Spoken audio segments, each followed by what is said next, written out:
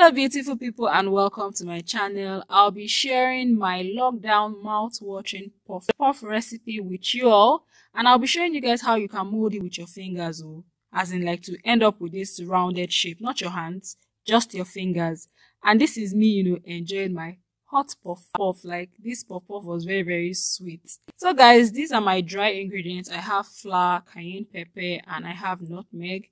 I'm going to be adding my sugar now. So what I'm doing now is just adding my dry ingredients. So I'll go ahead and add my sugar. The quantities I used for the ingredients in this video is in my description box. And then I'm adding my salt now to taste. What I'm now going to do is mix this up. You can use whatever you have to mix, your spatula, whatever you have. Ensure that you mix very well, so that by the time you make your puff puff, you're not having sugar one side, pepper one side, salt one side. Mix it very well. Now I'm going to move to my yeast. In order to ensure that our dough rises, I need to proof my yeast. So in here I have sugar and yeast, and then this is the yeast that I mostly find in baking stores here in Nigeria. So it's called Royal Instant Dry Yeast, but I've realized that in order to use this yeast, I need to proof it. So I'll go ahead and add my water now, and I'm adding room temperature water. You can go ahead with warm water, but I tried warm water one time. It seems that the warm water was too hot for the yeast. So I'll just go ahead and mix this, and then I'll close it up and leave it on my kitchen table. Some people suggest that you place it in a warm environment, but my kitchen is warm. This place is warm, so I just left it there for about 10 minutes, and after 10 minutes, this is what we have. So if your yeast doesn't end up like this, then throw it away and start again. So this is what I have now. You can see how foamy it is at the top. We know that yes, this yeast has been activated for making the puff puff. So I'll just go ahead and pour it right there and then mix it up. So if your yeast does not come out like this, it has not been activated for this puff puff at all.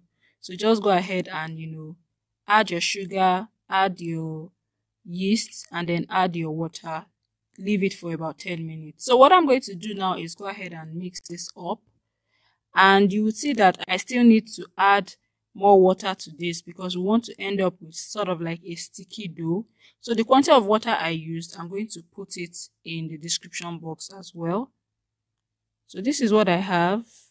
Add more water again, mix it up. Like I said, we need to end up with sort of like a sticky, stretchy dough. So you can see how stretchy the dough looks like. We want our dough to be stretchy like this, and once that is achieved, I'll go ahead and cover this up for 45 minutes to 1 hour and leave on my kitchen table.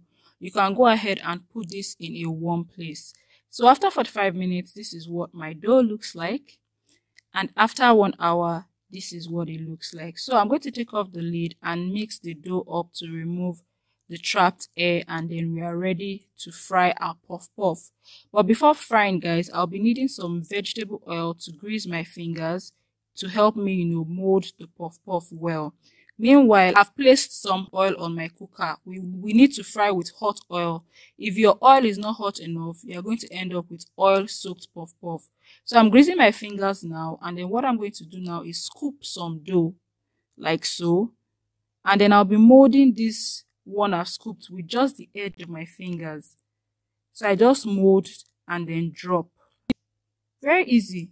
Scoop, mold as if I'm pinching the bottom of the dough, and then I just drop like so. So I scoop, I mold, I scoop, I mold, pinch the bottom, and then drop. So you can see that my puff puff is kind of coming out, rounded. Scoop, pinch, and drop. Or scoop, mold, pinch, and drop. So guys, my puff puff is getting ready. So once it has achieved this color, it is ready to get out of the hot oil. So I'll just go ahead and take these ones out. And if your puff puff is misbehaving in the oil, just go ahead and turn it like so, and then use your colander to press it down. It's going to behave itself. So just go ahead and do that.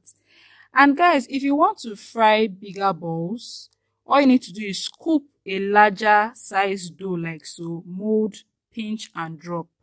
So just scoop a larger size dough, mold like so, pinch, and then drop.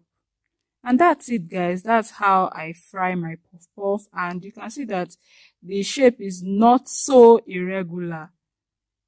So you can go ahead and try this, guys, and let me know how, it goes. I'll just go ahead and fry the rest of the dough. And we're ready to eat this. I feel like eating this right from the cooker. So this is what we have, guys. This is what our puff puff looks like, and it is ready to serve. And guys, I just can't wait to devour this. Like, see how beautiful, see the shape, see the color. Like, I'm ready to devour this. It is like ready to just go into my stomach. I hope you guys enjoyed this tutorial. Please remember to subscribe to our channel. Remember to like this video, and Siska will be seeing you guys in her next video. Bye, guys. Why am I talking in the third person self? Bye, guys. I'll be seeing you guys in my next video.